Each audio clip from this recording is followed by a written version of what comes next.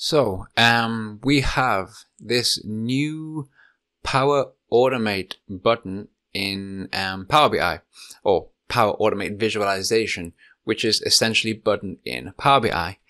It might be just a button, but it is very cool.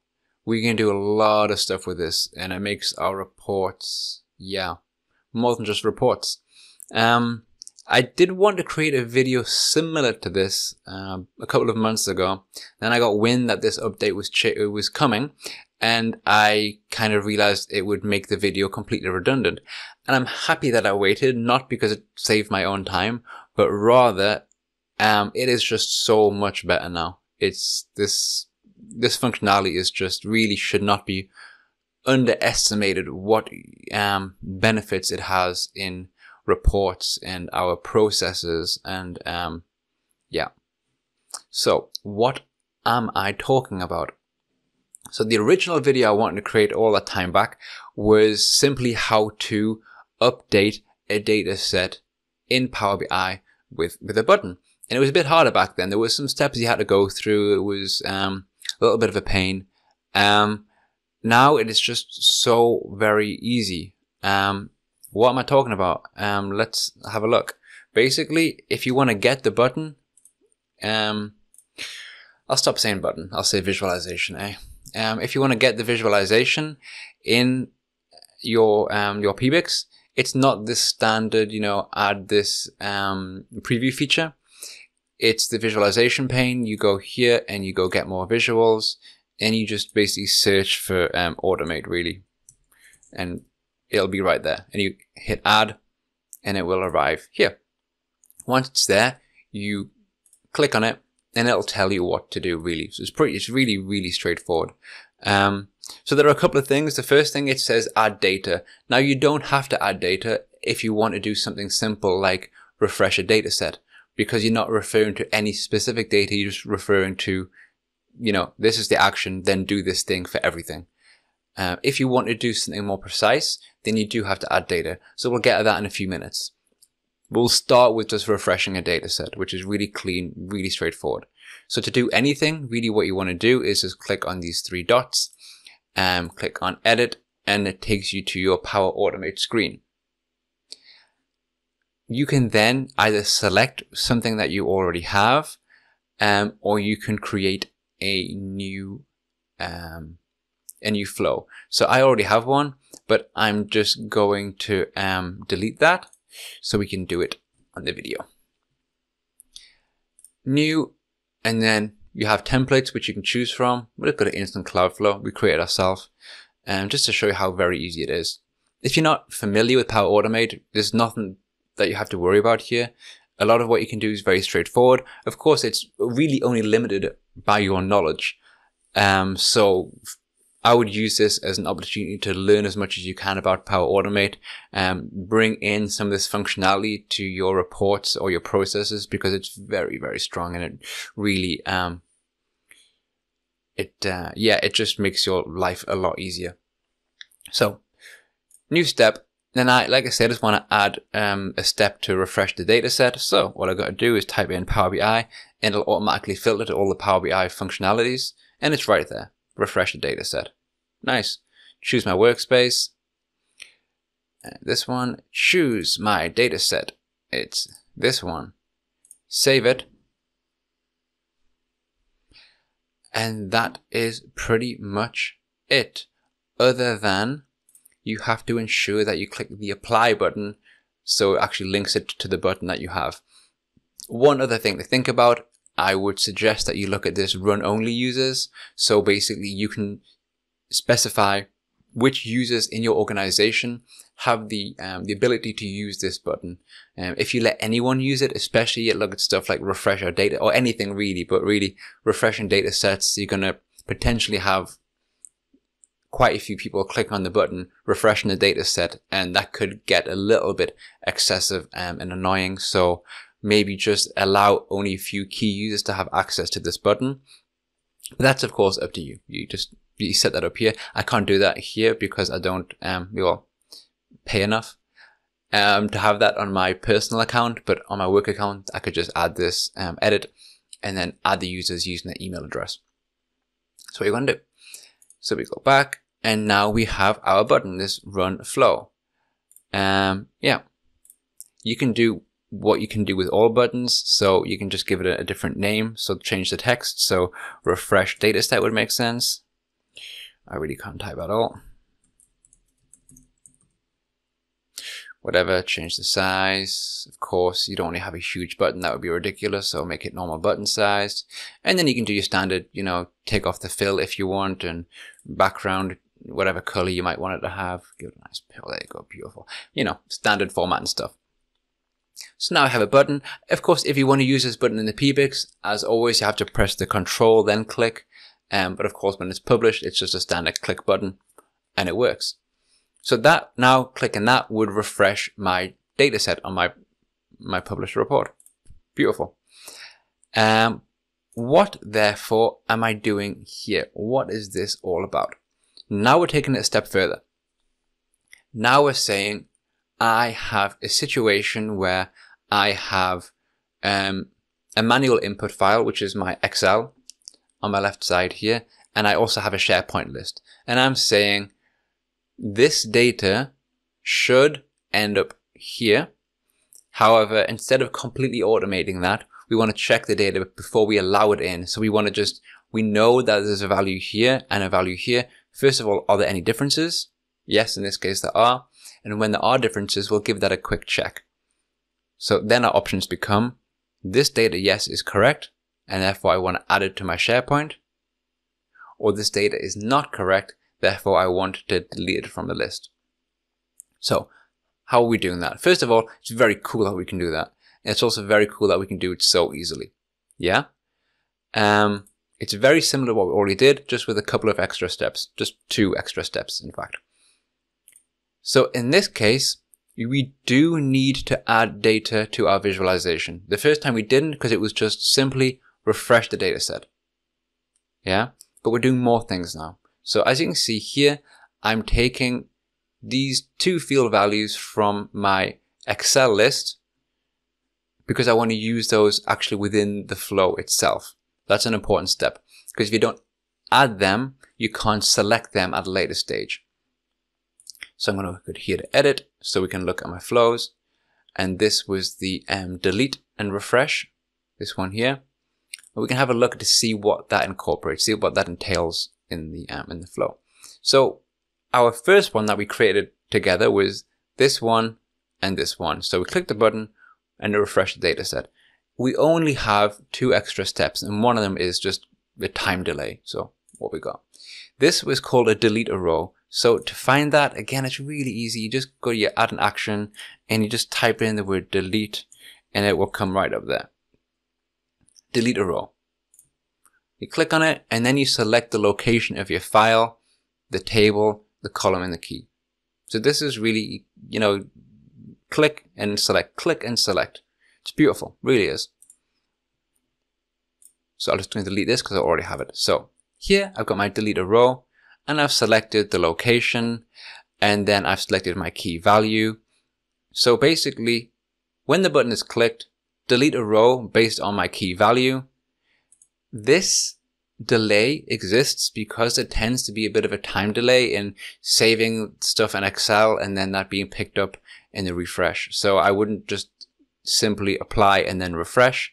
I always add this delay. Whether or not a 1 minute is enough, maybe I'm wrong, maybe it should be 2 minutes, but I just added that so you can see that in this process we tend to add a delay. So that's what that is. Again, and at the very final step is exactly the same as the first one. You just refresh the data set. So basically you click a button, you delete a row, you wait a minute, you refresh the data set. Here we go. This one, we have something similar, slightly different. It is the update and refresh. The update and refresh doesn't delete it from Excel, but rather adds it to my SharePoint list. So create an item. Again, if you want to find that, it's simply add the action. You go create item. Create item in SharePoint. You click on it. As we said before, we select the location. we select the list name, and then you come up with this create an item. So I've selected the location, I've selected the list name, I've selected basically what should go where, and that's it. And it works. And then of course, just like the other one, we have a 1 minute delay and we have a refresh of a data set. So it's literally click a button, add an action.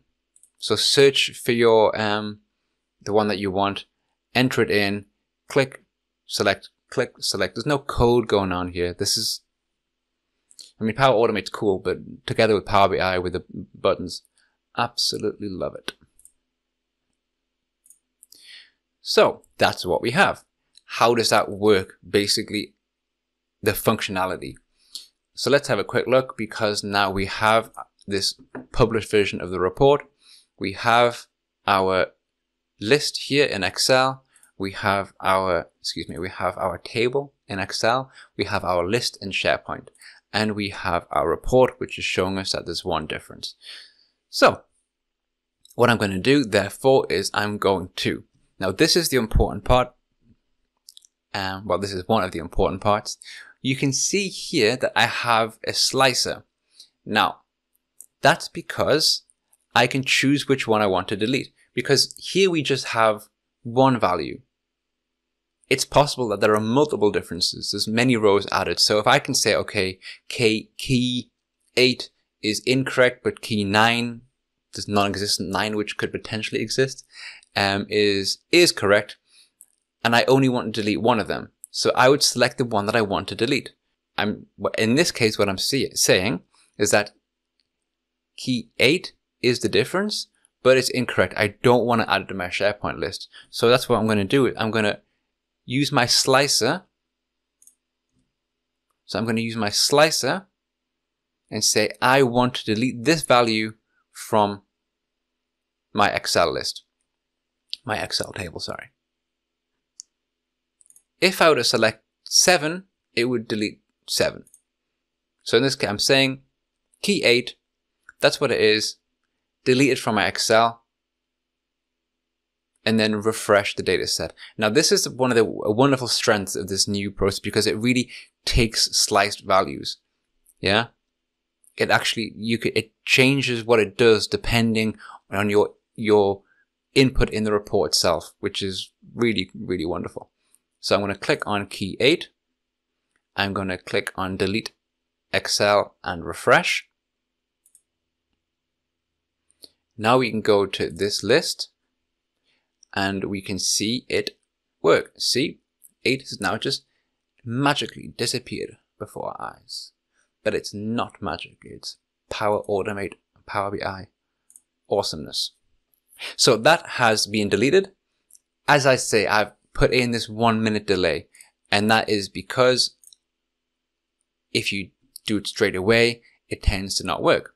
So if I timed that correctly, once this starts to refresh, it will be picked up and this report will refresh, and these values, of course, will no longer exist here and here. So as you can see now, this has, well, it was refreshing, but it stopped already. So it's a very quick refresh. So this is refreshed. So did it pick it up in time? We shall see. Doch. So wonderful. We can see that what this did was it deleted from the list,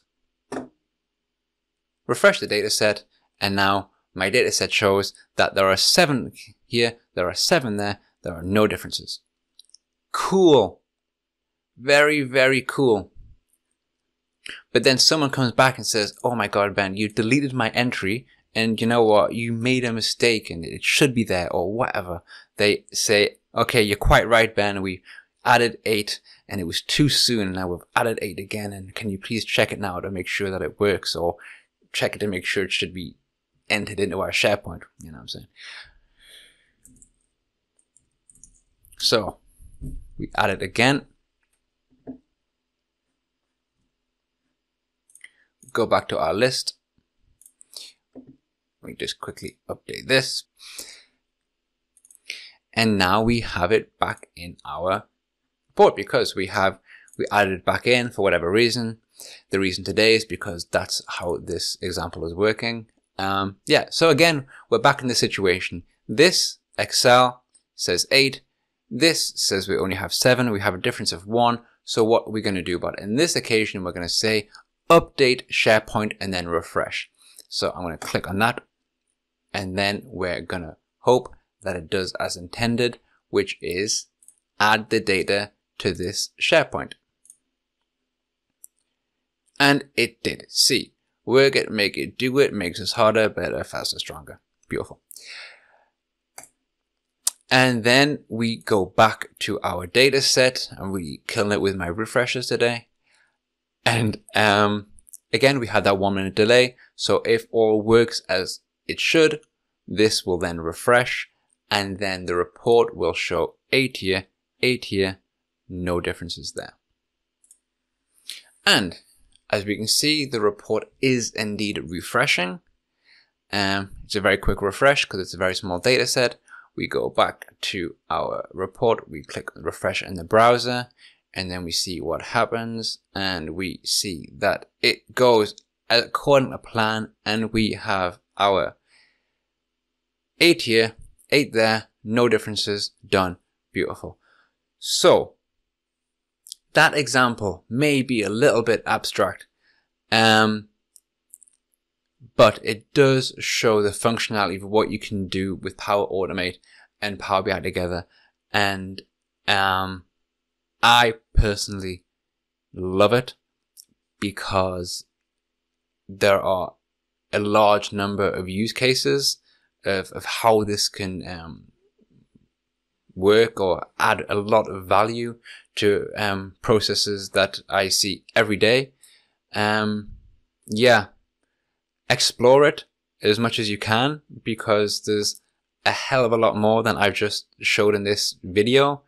You know, you can also, when a refresh is done, it can send an email, and you can message certain users. It's really, really a fantastic tool, and will make your life a lot easier, and will certainly make some people happy within your organization, that things are just a little bit cleaner, a little bit smoother, and that they can now action things from reports. You know, this is a big thing. This is a big deal. So enjoy it, use it, learn from it, and yeah, I hope you also think it's very cool. And thank you very much. This was a longer video, I'm aware of that, but I hope I held your attention. And yeah, thank you very much. Goodbye. And if you like this video and you want to check out others, check out my channel a bit more, and it would be great if you could click the subscribe button. Thank you very much, and goodbye.